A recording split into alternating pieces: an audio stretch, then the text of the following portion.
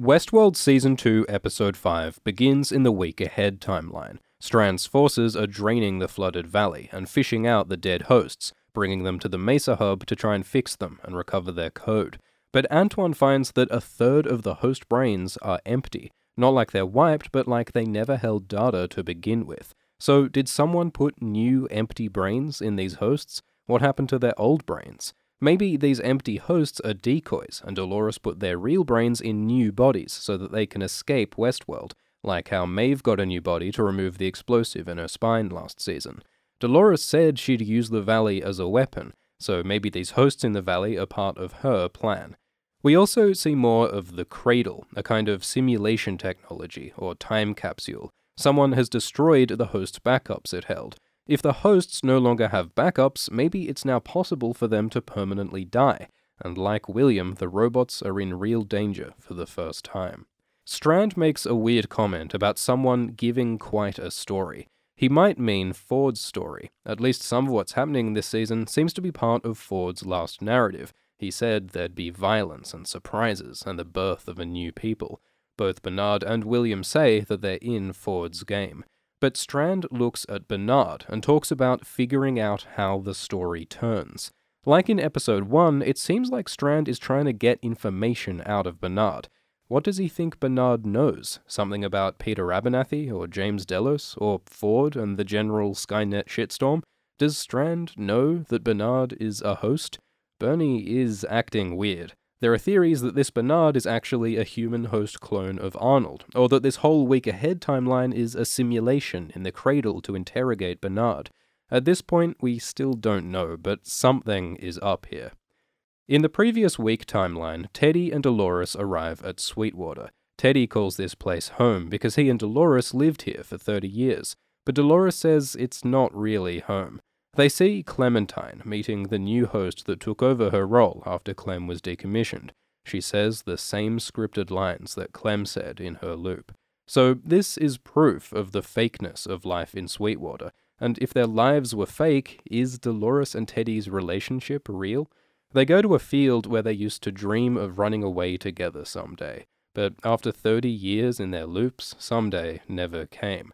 Now that they're free, Teddy asks Dolores to finally go start a life together, but Dolores feels she has to stay and fight her war against humans. In a way, her wokeness makes her less free. She feels more responsibility now than she did as an ignorant machine. But Dolores does decide that her love for Teddy is real, and they have sex, maybe for the first time in their 30-year relationship, but it might also be their last time. Dolores has a weird metaphor about burning weak cows to stop a spreading sickness. The point is, she thinks Teddy is too nice to survive the war ahead. Like, in episode 3, Teddy let Craddock go free, then Craddock went on a killing spree in Las Mudas. Teddy's mercy is dangerous, and with this sickness metaphor, it sounds like Dolores is worried that Teddy's compassion might spread. So Dolores uses her human tech, Phil, to overwrite Teddy's personality. The changes are so extreme that Phil says Teddy might not survive. These shots from a pre-release of the episode show Teddy's personality before and after. Dolores maxes out his aggression and cruelty and sets his empathy to 0.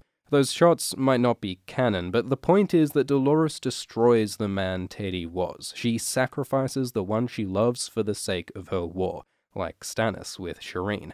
As Maeve argued earlier, it seems hypocritical for Dolores to kill and control people when she claims to be fighting for freedom. Dolores says that this is the only way, and that she knows how this story ends. So maybe she's got some master plan with the Valley and these hosts and the death of Teddy. But even if this wins her war, is it worth her becoming just like the enemy she's fighting against? Dolores prepares the Westworld train to go to the Mesa Hub and rescue her host father Peter, who was taken by Charlotte in episode 3. After Dolores' brutality towards Teddy, you gotta wonder if Dolores is helping Peter out of love, or if she just needs the data in his head for her plan. Maeve and co get captured by samurai hosts from Shogunworld. Maeve uses her voice commands on them, but they don't work, because the Shogun hosts only know Japanese. That would explain why these Ghost Nation hosts were immune earlier. They speak Lakota. But Lee says that all hosts have many languages buried in their code, which will probably come in handy later. Lee says Shogunworld is like Westworld but more violent and Japanese, so rich weebs can wave katanas around, which doesn't seem very safe. Westworld's guns are one thing, but it must be hard to stop guests hurting themselves with swords and things.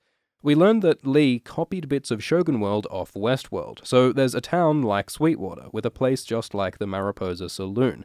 The hosts Akane and Sakura are based on Maeve and Clementine, and the hosts Musashi and Hanayo rob Akane's tea house, just like Hector and Armistice robbed Maeve's saloon. Lots of these shots are direct recreations of the Westworld originals. So this is a classic Westworld brainfuck, using repetition to make us question identity. What does it mean to be Maeve when there's a Japanese copy of her? It also reflects the long history of Japanese samurai films and westerns borrowing from each other. Musashi's actor says it's beautiful the way East and West used each other's ideas, and yet HBO keeps restricting our videos for copyright, so go figure.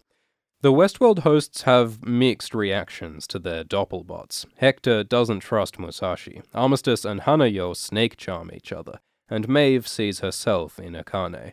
Akane's motherly relationship with Sakura is similar to Maeve's relationships with Clementine and with her daughter, so when Akane kills to protect Sakura from the Shogun's men, Maeve decides to help her. That night, the group is attacked by the Shogun's ninjas, who abduct Sakura. Maeve has visions and hears voices. She seems to be tapping into the mesh network that Bernard mentioned, a subconscious link between nearby hosts. So it's like Maeve is psychic and can hack hosts with her mind. She uses this voice power to control and kill a ninja. When the Shogun's army arrives, Hector, Musashi, Armistice, and Hanayo make a distraction so Maeve and Akane can escape. Turns out Maeve wasn't kidding about leaving Hector for dead. Lee questions whether Maeve should risk herself to help Akane and Sakura, arguing that they're just machines.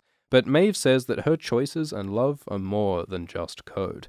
On the way to save Sakura, we see Delos security have been slaughtered by Shogunworld hosts, which is impressive. Like, the Battle of Fort Forlorn Hope was one thing. Those hosts had guns and nitro. But the Shogun hosts have swords, and somehow they beat Delos security, who have assault rifles. But they also have walkie-talkie thingies. Lee takes one from a corpse. Maybe he's planning to betray Maeve and rejoin the humans. Maeve and co pretend to be a Chinese envoy and go meet the Shogun. The Shogun's off his loop, but not because he's woke, he's just broken, leaking brain fluid like Bernard was. Akane shows herself to the Shogun, who is shocked that she'd risk her life for Sakura instead of running away. It's just like how Maeve risks her life to rescue her daughter instead of leaving Westworld last season. The Shogun agrees to release Sakura if Akane dances for him. That night, Maeve and Akane find the Shogun has carved the shape of a cherry blossom tree into Sakura's back. The name Sakura means cherry blossom in Japanese. Akane and Maeve talk about their shared scripted story of a new world, which represents freedom to them. Maeve uses her voice power and offers to wake Akane, show her the truth behind her simulated world.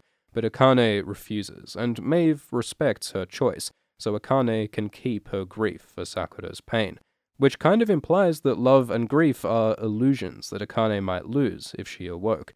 But the way Maeve lets Akane choose contrasts with Dolores forcing Teddy to her will, though these both might be paths to consciousness. A big theme of last season is that suffering leads hosts to awakening. Dolores makes Teddy suffer, and says we all need to suffer to grow, and Maeve lets Akane choose to feel Sakura's pain. These two different paths to consciousness might reflect how Maeve and Dolores themselves first became conscious. Maeve chose to get off that train, but Dolores' awakening with Ford was suspiciously similar to the coded killing of Arnold. Is Dolores really free? The stage is set for Akane's dance. In the background, these banners show symbols of Westworld, the Maze, and the Delos Data Project, because the best way to hide a conspiracy is to show its symbol everywhere. The Shogun kills Sakura, to the horror of Akane and Maeve. Of course, they could probably resurrect Sakura, like Dolores raised Craddock, but maybe Sakura's death is more meaningful if it's final. In episode 1, Arnold said that something's real when it's irreplaceable. Akane performs her dance, and ends it by ripping off the Shogun's head, kinda like in Zoolander. The title of this episode is Akane no Mai, which can mean Akane's dance. But Akane also means deep red, and this is a bloody red dance. Just before the Shogun's men kill Maeve, she unlocks her mutant power and reaches into the Matrix and makes all the Shogun's men kill each other. With her new power, Maeve can control all hosts. She says she found a new voice, and now we use it. And then she picks up a sword. But maybe Maeve will use her power for something more than killing. Before, we saw Maeve use her voice power to lead Akane towards consciousness. Maeve's power can wake hosts. And the way Bernard described the mesh network, a message can be sent to nearby hosts who spread the message to get more hosts. If Maeve's voice works through this network, maybe Maeve could chain wake hundreds of hosts at once. So Westworld continues to ask complex questions about freedom and control, consciousness and identity. Who, what, and when is Bernard? Is Ford still in control? What's happening at the Valley? Is it okay for Dolores to control hosts? Are Dolores and Teddy's lives real? What does it mean to be you if there are two yous? And what's the right way to use a magic Wi-Fi superpower? Thanks for watching. If you enjoyed this video, please like and subscribe, and consider supporting Old Shift X on Patreon. You can get behind-the-scenes stuff on the Discord, topic votes, scripts, streams, and more. Thanks to patrons Brett M. Bennick, Mike Valdelon, Scott Seligman, Ashley Carter, Kajitan Janiak, Sable Lion, Kendra Henry, Anne Fisk, Rayan Shabani, and Honeycomb. Cheers.